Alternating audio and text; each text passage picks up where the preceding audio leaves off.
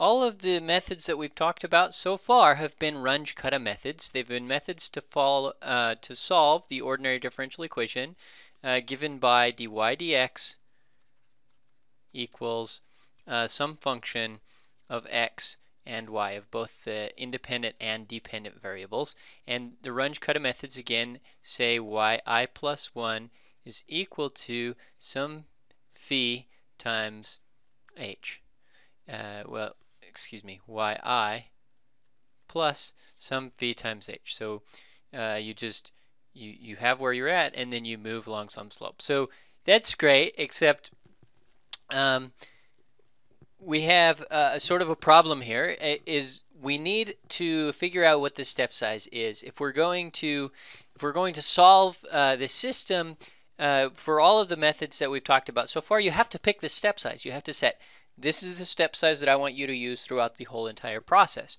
And this is the same thing applied when we did the integration that we did previously. And you may recall that discussion when we did the Newton-Cotes formulas, and then after the Newton-Cotes integration formulas, then we later introduced Richardson extrapolation, and we also introduced this adaptive quadrature algorithm. Now, analogous to adaptive quadrature, there's also adaptive Runge-Kutta formulas for solving ordinary differential equations, or systems of ordinary differential equations. So that's the adaptive Runge-Kutta algorithms. That's what they're all about.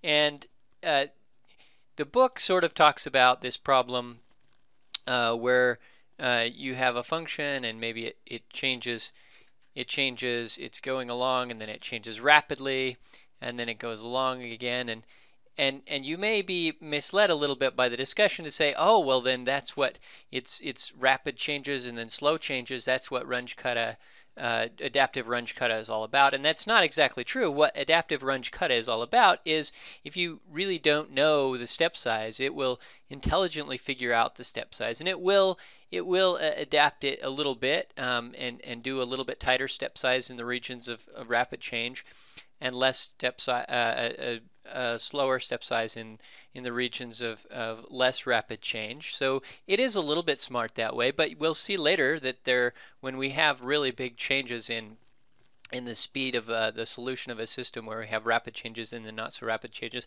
Runge-Kutta methods actually don't work very well at all, or at least these Runge-Kutta methods that we've introduced, which are called explicit Runge-Kutta methods. And so they're called explicit Runge-Kutta methods, because you can solve them directly. In other words, this yi plus 1 is yi plus phi h, and yi plus 1 only appears in the left-hand side of the equations. On the other hand, an implicit equation would have yi plus 1 would also appear somewhere on this side of the equation. Now, the adaptive Runge-Kutta methods, the most well-known adaptive Runge-Kutta method is actually called Runge-Kutta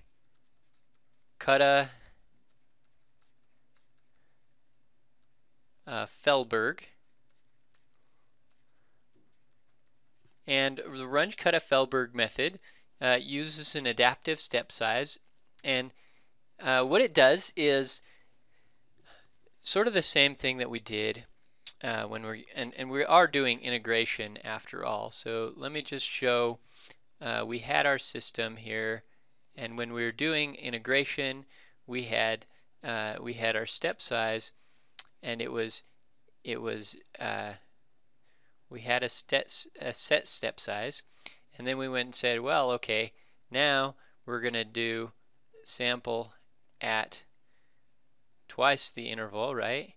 And now we're going to integrate that again. So this, let's say this was our limit A and this was our limit B.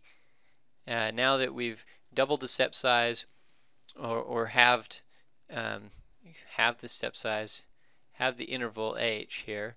Now the interval h is half of what it was. Now we should be able to get a better estimate.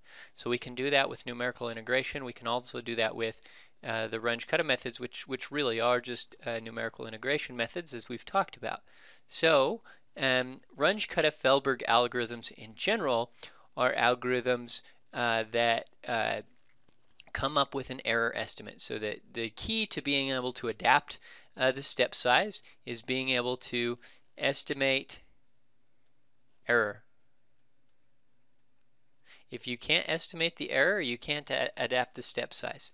Okay, if the step size, or if the error is high, then you make the step size smaller, and if the error is low, you can make the step size larger. But if you can't estimate the error, there is no way that you can adapt the step size. So again, we use successively smaller step sizes. We use two different step sizes to estimate the error. That's one way.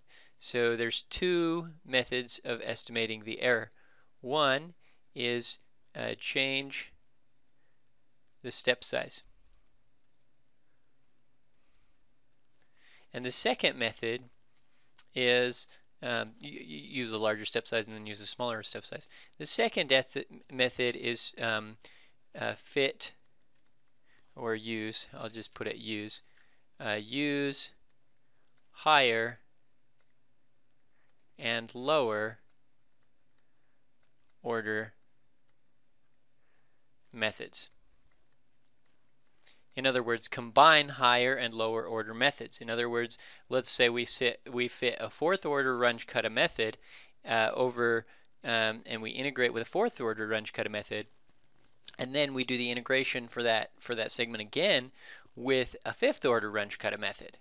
And so with that, then we're changing the order of the method that we're using over that interval, and that is the general Runge-Kutta Feldberg approach. Now the thing is, when we change this step size or use a higher order and a lower order method, our steps, remember when we have the step size, the reason we did that was because we already had the function evaluated here and here and here and here. All we had to do when we did our integration was go back and evaluate it at a few other points on the interval. And so the points on the interval at which we have to evaluate the function are determined by the coefficients in the coefficients k, by the k coefficients and the a coefficients in the Runge-Kutta method that determine where you're going to evaluate the function. The Runge-Kutta Feldberg, the Cash-Karp algorithm, Cash-Karp algorithm for Runge-Kutta Feldberg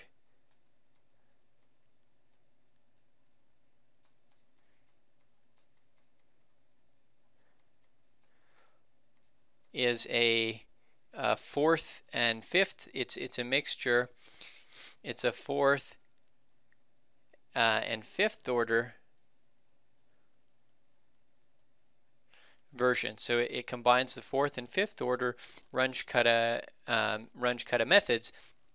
But that's not the good thing about it. The good thing about it is it does so with much more efficiently than just this halving. If you were, for example, if you were going to do a fourth and fifth order Runge-Kutta method, then you would have to have, in general, 10 function evaluations to do that. Well, the Cash-Karp Runge-Kutta Feldberg method does a fourth and fifth order approximation, but it does it with only 6 function evaluations, and it's estimating the error in the process. And so that's typically the method of choice, sort of the go-to method for solving an ordinary differential equation. The first one that you'll pick up is typically an adaptive Runge-Kutta fourth and fifth order Runge-Kutta algorithm, such as the one used by Cash and Karp.